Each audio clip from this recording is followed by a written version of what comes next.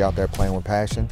We're going to be out there playing with energy, enthusiasm. We're going to change field position, and that energy is going to spew over into the offense and the defense.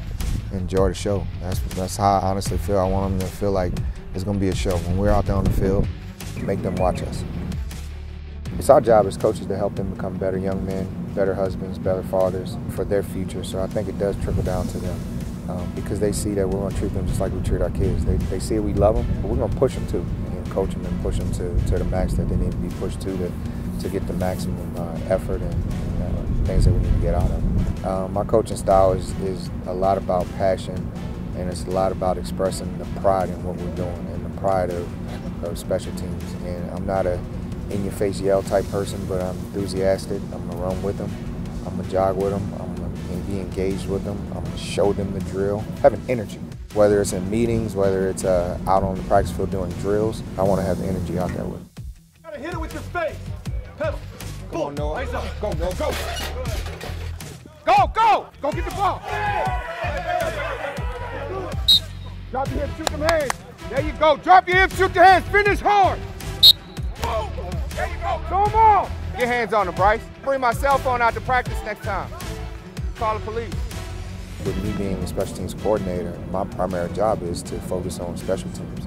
And so I'm going to do everything I can to make sure that special teams is successful on the field. It is 1/3 of the game. You know, whether it's a total of 30 plays or a total of 80 plays, you know, I always say you don't start the game first and 10. Kickoff starts the game. So I always ask the players, what time the game starts? Kickoff starts at 3. The special teams is really one play for a large chunk of lane. And, you know, obviously football is about field position.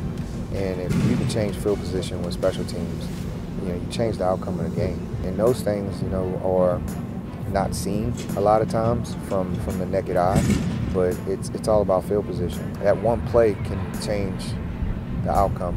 And so I stress that to the players, and I always try to talk to them about field position and changing the game and having a mindset. And honestly, my personal opinion, a lot of special teams is about passion. I think it's about passion and getting the kids to believe what they're doing and getting them to believe how important it is. Sometimes kids don't know how to win. That's the brutal fact, and I think what Coach Mendenhall is doing, teaching everyone how to be winners and how to finish and how to compete and how to give maximum effort. And I think that if we can get the guys to play with pride and passion, then we're going to be pretty good.